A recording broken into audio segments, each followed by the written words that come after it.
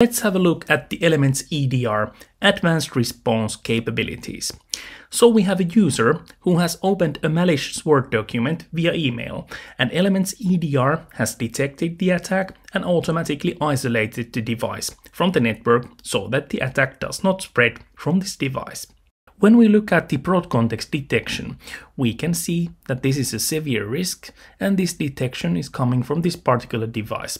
From the detection summary view, we can see that Outlook opened WinWord and WinWord executed further PowerShell, certutil, etc. From the process tree, we can do some additional investigation regarding this attack. So we, for instance, see that this attack started from WinWord.exe opening a job application document. Then we can see that the certutil after that downloaded some content to a folder. Then we can see PowerShell executing PowerShell scripts from that same folder, and then we have a lot of different detections.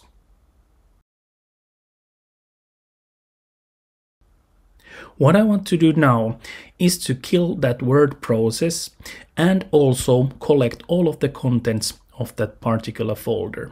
So I will create a new response action, choose the device, and then I'll first kill the process with the memory capture so that it can also take a memory dump at the same time.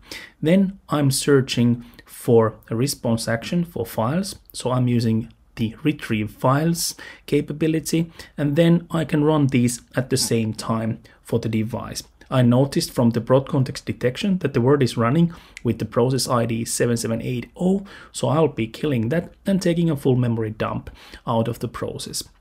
Then I'll retrieve the files from this C payload drop folder, and I'm utilizing the max files, so I will only fetch maximum of 10 files.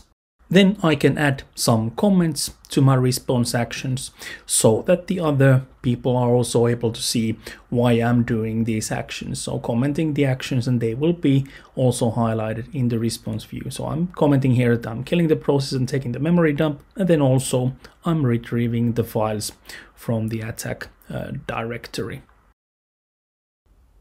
I've now created two response actions to this particular device. I could, of course, set multiple actions to multiple devices, but in this case, we're only investigating one device.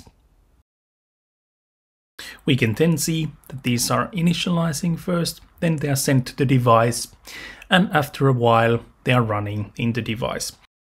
Once the response job is completed, you can open it, and then you can see the details. So here we can see that it was succeeded, and you could download those retrieved files in a zip folder.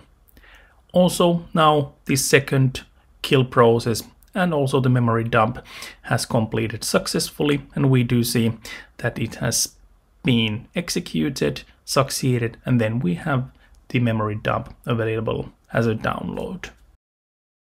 Next, I want to make sure that I'll also delete the folder, so I just create another response job for deletion of the folder. So yet again, I'm searching here the files, so delete files or folders. We took that, and then we chose the path, and then we can give a comment, so deleting the payload folder, and then we click create.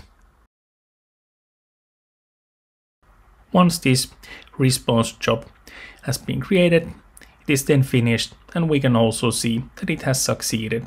So we have successfully deleted the files from the client.